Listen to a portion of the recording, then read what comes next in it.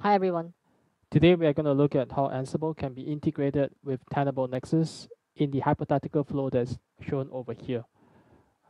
Over here, the Nexus scanner, right, is running a scheduled scan across the fleet of Windows Server, and upon completion, Ansible is going to get Nexus to generate the required report, and then making use of REST API, we will pull back the scan results. So based on the scan results, we will be able to identify the required KBs, right, the missing patches for those Windows servers, and then to patch the servers accordingly, right? So we have a very simple single level approval capabilities and functions within the Red Hat Ansible tower, right? Then what will happen is that we will create a new change request in ServiceNow to patch a Windows server after getting the approval over here. Then what will happen is that the flow will continue to go and patch the servers using the results that we pull from Nexus. Upon completion of the patching of all these Windows servers, we are going to go and update the ticket in ServiceNow to say that everything has been done already, right? So let's just go to our environment. Right, so you can see over here that this is the Windows Server scan that we have, right? So basically, it scans the servers that I have within my environment. So I have two Windows 2016 servers over here, and that if you were to look at the configurations, basically, you know, it was scheduled to scan just a moment ago, right? At 4:30 my time, right? So based on the scan results, you can see that there are many different issues with them. Some of which are pretty serious and critical that has to be resolved, right? Then if you were to look at the remediations that's available, right? So they mentioned about installing this particular KBs in order to resolve the issues, and that it is only affecting one host. So one of the things that I wanted to show over here, right, is that we can actually filter out the host that has problems, right, based on the reports that we have, which is in CSV format. And then Ansible will only target the host that actually has issues and skip through the patching for the other host that is all right, right, that has no issues. So in this case, you will see later on in the flow that Tower is just going to perform the uh, patching, right, on the .158 servers, and it will not do anything on the .246 servers, right? So that's what it's going to happen, right? So I'm basically running the Nexus Essentials over here, right? So this is a developer's version, right? So you could kind of use it for up to 16 hosts, and it's actually available for anyone to use, right? So if you want to look at the APIs, right, that is available, you can see over here that just by keying in the API, it shows you what are the things that can be done over here. Right, so one of those things that I noticed is that you cannot really launch a scan, right? It seems that API is not enabled for this particular version. Hence, the stuff that we have been doing in this demo is really to go and schedule a scan, and after that, we try to start with the flow itself. So I understand that the enterprise version actually has that capabilities. So you could use Ansible in that case, right, to trigger off a scan if you are not doing a scheduled scan, which is what we have done in this case, right? So the other things that we have over here, right, we have the Git Lab where the playbooks are stored. And then I have the ServiceNow where we're going to create the ticket later on, right? So you can see over here that these are the stuff that I have at this point in time. Right? So pretty much these are the stuff that's generated within the developer instance of ServiceNow. Right? So let's just go to Ansible Tower. Right? So I'm going to come in as the security engineer. So as the security engineer, I have access to a couple of things, right? So I can run the job templates over here, right? So basically, I'll be running this particular workflow. So if you look at this workflow, I don't really have the permissions to change anything here, right? So I can only execute based on the role-based control permissions that I have. The workflow visualizer will show what the job templates that is being chained up in this workflow, right? So we have the first one is basically to figure out what are the patches that's required to be patched on the respective systems, and then this is approval that we have to do, right? Whether to proceed or not, and then this is basically um, to perform the patching, right, of the servers, as well as to create the ticket just to inform the guys that something is being done over here, right? So let's just go back. You can see over here that these are the projects as mentioned, right? All the playbooks are actually stored within my Git Lab, um, and the inventories will have informations regards to the host and the group of servers that I have, right? So I'm basically going to perform actions on the 2016 servers that I have in my environment, right? I have two of them, right? So you can see over here that these are the two servers, and that I'm using WinRM, right, to connect, and using NTLM as well, right? So let's see, right? So let's just go back to the dashboard. We were to run this. So you can see over here that from the survey form, right, of tower, you have the um, different variables that you have to fill in, right? So for instance, the access key, the secret key for Tenable Nessus, right? And then you have the scan name, right? So this is the Windows server scan, which basically corresponds to this, right? So you can see that this is the scan that we have in Nexus. And let's just go back. You can see that I do define my developer instance from ServiceNow as well. Using the Snow module that we have in Ansible, we will be able to interact with ServiceNow, right? Then this is a server, the user for ServiceNow, right? Then the password that I'm going to key in, and all these are the stuff that I will key in for the survey form. After which, right, what's going on is that we will check through. You can see that anything that is secrets will be encrypted, right? So you cannot see from here, right? It's not going to show. So we will hit launch.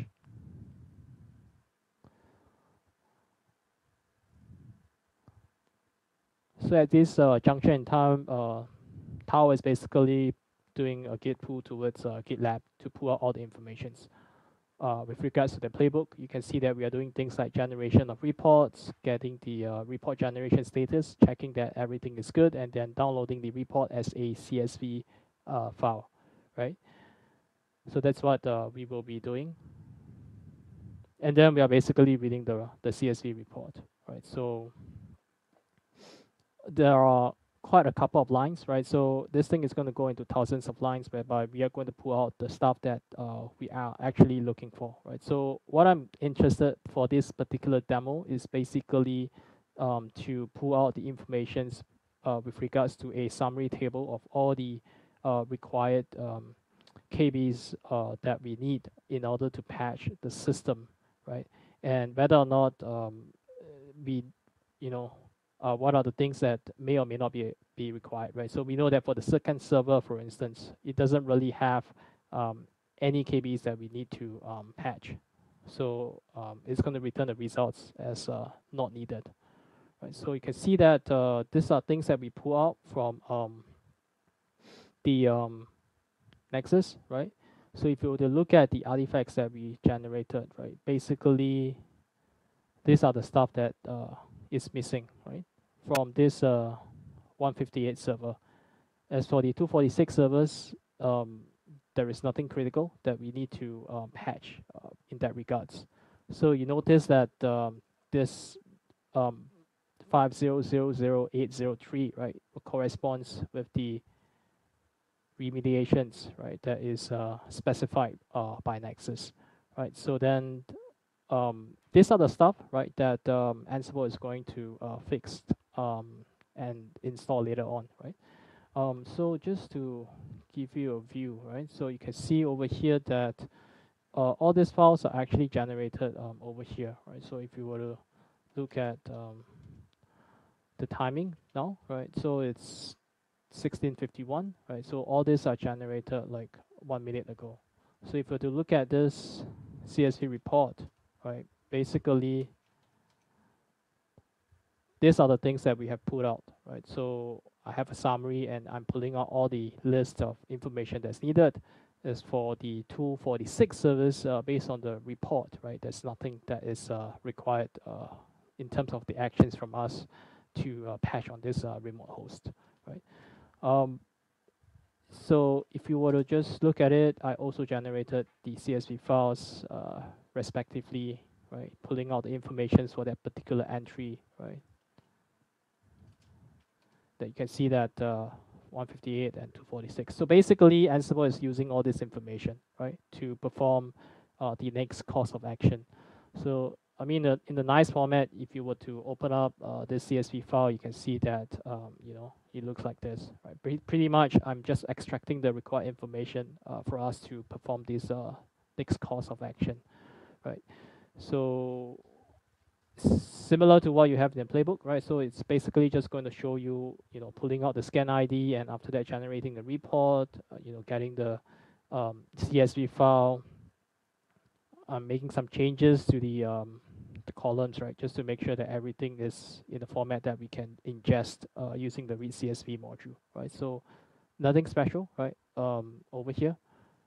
So the things that you notice here is that I actually need the approval, right, to proceed.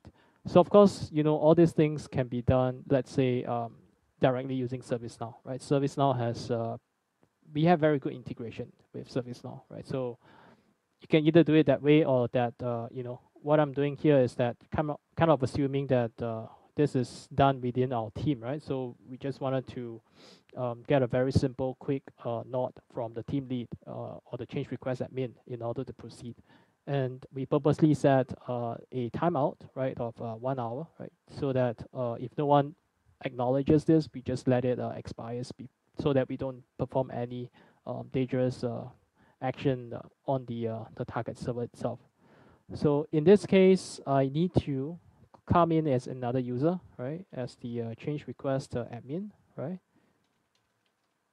in order to be able to approve this.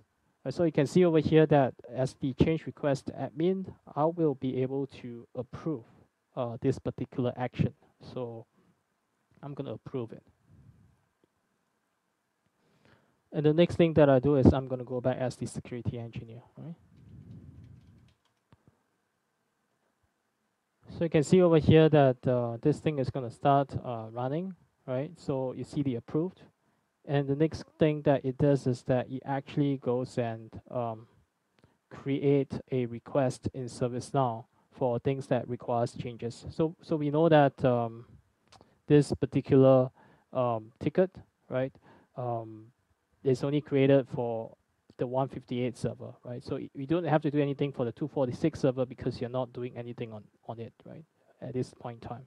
So if you do a reload on ServiceNow, you can see that a new ticket is created, right? So this change request is being created. And we have under the nodes, right? Basically, I list down all the required KBs for this particular server, right? As part of the workload that we have. And it's all done by Ansible itself, right?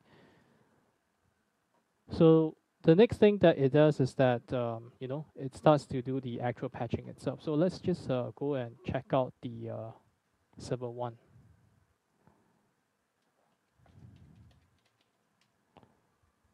So you can see that over here, this is the exact same KBs that's missing, right?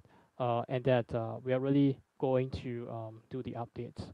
So if you were to check on this, sorry, the task manager,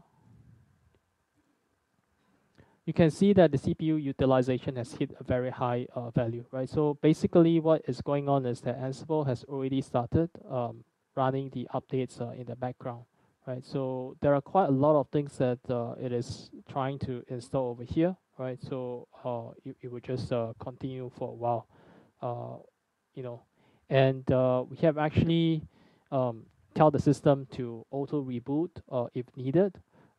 And basically what you will see later on is that Ansible will go and reboot the system so that the entire um, upgrade can be done in one single flow, right? So that everything is done properly.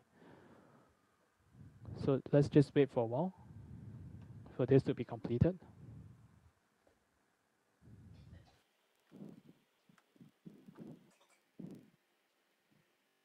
So you can see that the system is starting to restart.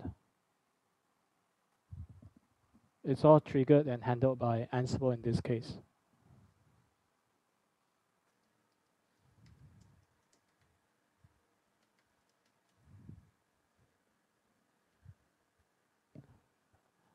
So you can see that it's starting to install the updates, right? So these are all done by Ansible, right? You can see that it's working in the background, right? So what's going on is that it's just going to continue to make sure that this particular server is properly patched, and that it actually will make sure that the system gets restarted, because these are major patches that requires a reboot of the system. So the modules that we have in Ansible is smart enough to know that we need a reboot for this thing to take effect. So let's just continue to wait for a while.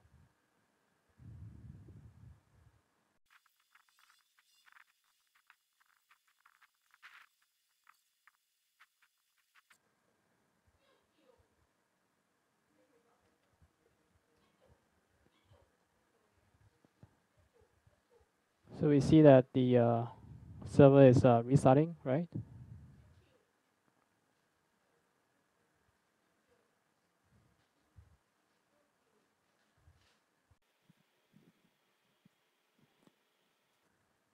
So you can see that everything is automated, right? So there really isn't a need for anyone to monitor this whole process. You just have to let it run, right? In this case, you know, we are just showing for one service, but obviously Ansible can work on large number of servers at any one point in time.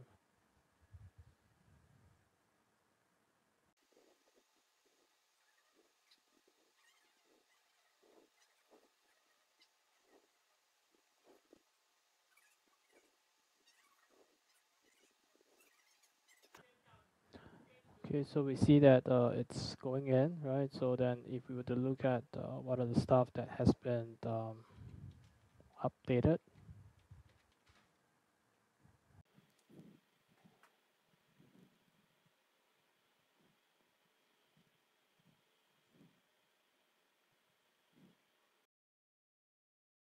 It's just going to do a final check, right? And then after which you will see that there will be a change in the status to say that everything is updated properly.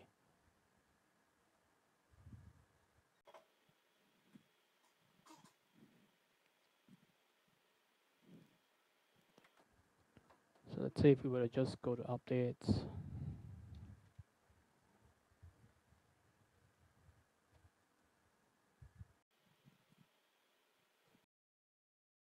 history, right? So this has been installed.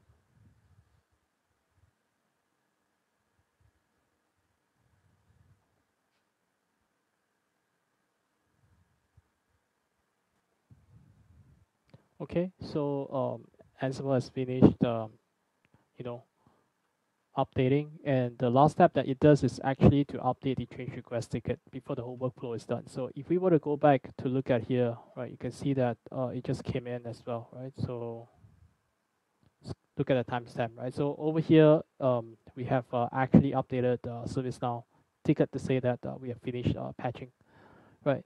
So you can also see that the whole workflow is done. It's all good. Everything's successful. It took a while because this whole I mean, this patch is actually pretty huge, right? So it took a while for everything to be installed properly, right? So this brings us to the end of the demo, right? Thanks for watching.